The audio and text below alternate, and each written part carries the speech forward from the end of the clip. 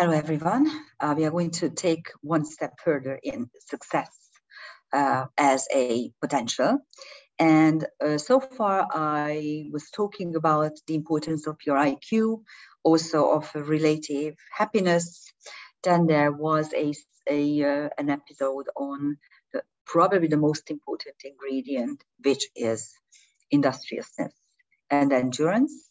And then there was a separate episode on vision, whether or not you have a vision, which is also very relevant if you want to be successful, because you need to have a vision that you are projecting out to the outer world.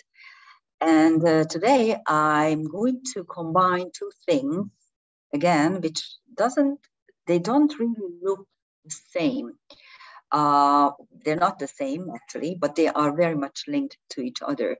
And the first thing is belief, which is the most important ingredient in magic. If you want to do any magical work and you want to make a ceremony or just to do practical magic, your belief in the process is paramount.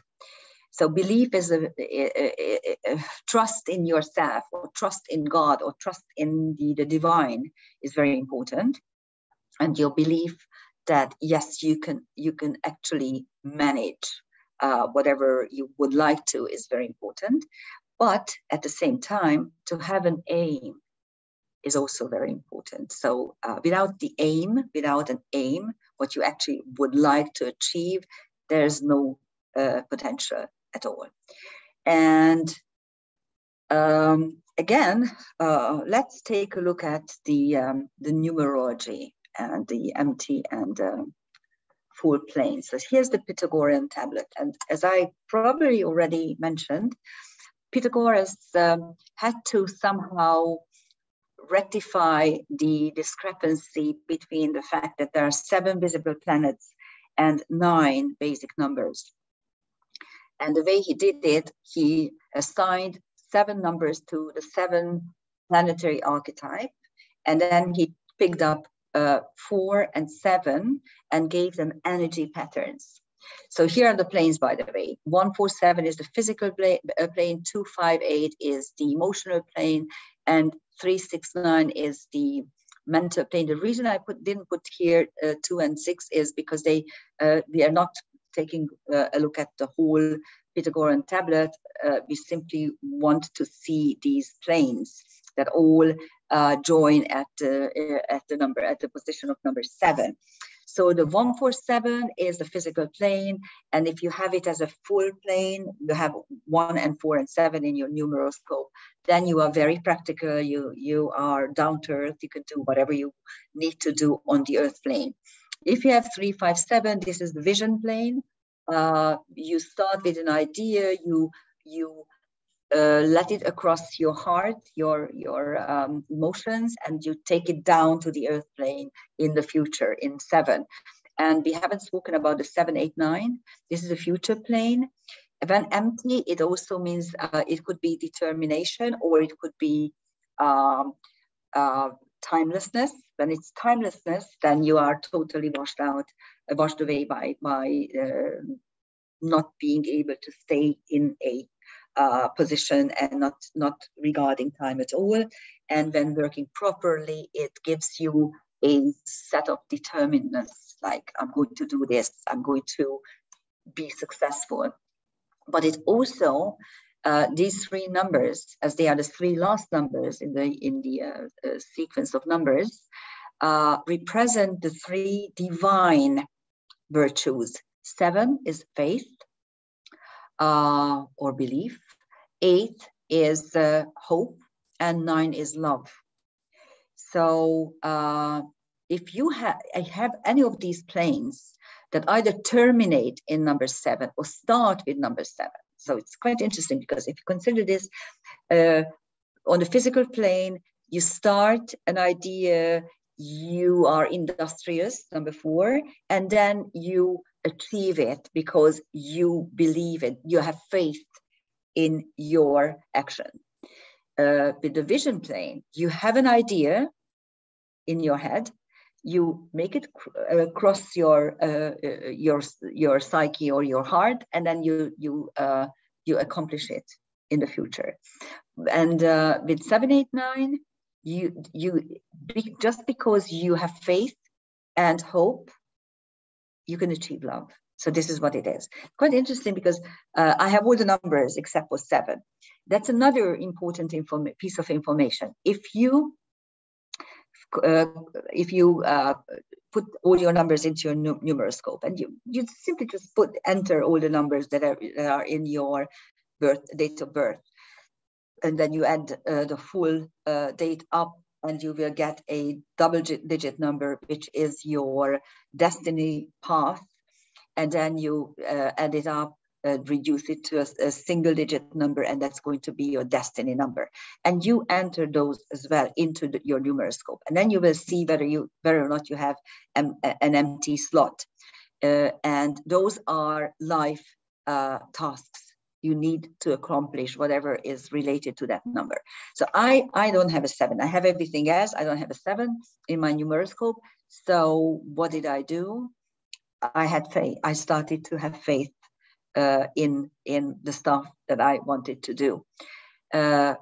If you don't have faith, it's very, very difficult to have anything successful in your life. You need to have faith in order to be successful. And if you don't have this, if you don't believe in yourself, if you don't believe in what you are actually accomplishing, you won't accomplish it at all. So that's one thing. The other thing is aim. And I don't know whether you are familiar with the works of Carl Jung, the psychoanalyst, who actually is the father of psychoanalysis. And he had some very interesting ideas. He is very, very difficult to read. Most of the people who claim that they know him quite well, know him secondhand. People are talking about him all the time, but I don't really think that too many people read him, because he's very difficult to read and understand. And it requires a lot of energy and effort and time and consideration for you to go through it, because every sentence contains something either very relevant or something that you need to think through, because otherwise you don't know what it means. And he believed that it's almost as if he believed in reincarnation, really. I mean, I'm sure he believed in reincarnation. He definitely believed in the human psyche, and he definitely believed in timelessness in a way.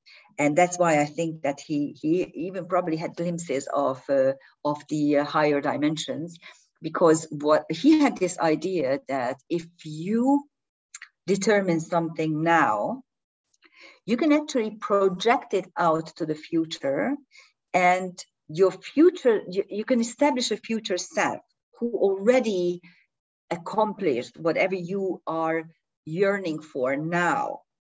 And you can project it out there to that future self, who then, this is the idea, who can then actually project it back to you with the tools or necessary things by which you can achieve it easier.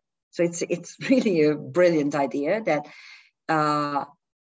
you can actually select a future self, and you can address that future self who can actually help you to achieve whatever you want. Now, this idea is linked to the higher self, or the signature. I'm sure you know how to calculate the signature. You take the planets that rule signs in your chart. You calculate how many. What's the highest number in modalities and in elements. For instance, in my case, it's cardinal fire. What is cardinal fire? Aries. So my higher self is Aries. And then once you calculated this, you take the planets into consideration only, and add 1 point or half a point for the south node, because that is your instinctual behavior. And also, for instance, in the karmic astrology, each sign is ruled by a separate planet or centaur. So we have actually 12 of those rulers. You can add your ascendant and you can add your south node to the calculation, and then you will arrive at an energy pattern. And that is your higher self, that is your guardian angel, that is a portion of you that is up there, remain up there in the dimension portal, and is actually helping you by sending you dreams, premonitions, messages, signs all the time. And it depends on how well you have established a connection with this higher self, whether you are actually paying attention to what it is messaging you, or whether you are completely disregarding these messages. If you have the same sign, I mean, your higher self is in the same sign, like your ascendant, your moon, your south node, those are the strongest connections. If your higher self is in the same sign as your chart ruler or your sun, that's also very important. A stellium may help. All the rest is not very helpful, to tell you the truth. You can calculate it, you can see how well this connection is established. The better connection you have with your higher self, the more you can actually project yourself out there in the future. You can see your future your future you, who can actually go back to you and send you messages, what to do, how to achieve success. So that's a brilliant idea. As I was contemplating this, and also the fact that you need to aim, and in order that you need to have an aim, and you need to be able to shoot an arrow towards that aim. I realized that there are two figures with bows and arrows in the sky. One is Orion, and the other one is Sagittarius. And both bows and arrows are actually on the Milky Way. Why is this important? Because the ecliptic is the hero pathway. So it's the pathway where the hero is treading on, where you have your experiences, your adventures, and that's our pathway. Let's put it this way: the human pathway. But then the Milky Way, in every people's legends and myths, describes the home of gods and goddesses. It's the pathway of the gods, and wherever these two are linked, that is where we can join the higher dimensions, the higher energies. And I found two pictures. This is Sagittarius, the constellation Sagittarius, and this is the Milky Way. And this is the portion of Sagittarius. This is his lower horse body, and this is the upper human body, and this is actually the bow and arrow, and it aims at the Milky Way. And then here's Orion. This is Betelgeuse, Bellatrix, Rigel, and the belt stars, Al-Nilam, Al-Nitak, and Mintaka, and this is the sword. And here's his arrow, here's his bow and arrow. And again, the bow is lifting up the Milky Way. So our ancestors knew it perfectly well, how important it is to have an aim, to be able to carry a bow and arrow, and to be able to use that arrow to reach that aim. With the arrow, you establish a connection between yourself, your physical body, and the future aim. And these are signified by these two constellations with bows and arrows. So we reach another episode of success. This was about faith or belief in your stuff, and to have an aim in which actually can help you to achieve what you really want. But for that, you need to know what you really want. And this aim can be achieved by your future self by establishing your highest potential out there. And if you project that highest potential of yourself out there, then there is a hope that you're actually going to achieve it at some point in the future. And at that point, this future existence of yourself can actually relate back to you, to this portion of you that is in the here and now. And it's much easier then to achieve what you really would like to achieve. So that's another important ingredient of the story of success, which is going to continue. And I also I'm preparing an episode on what is hindering success.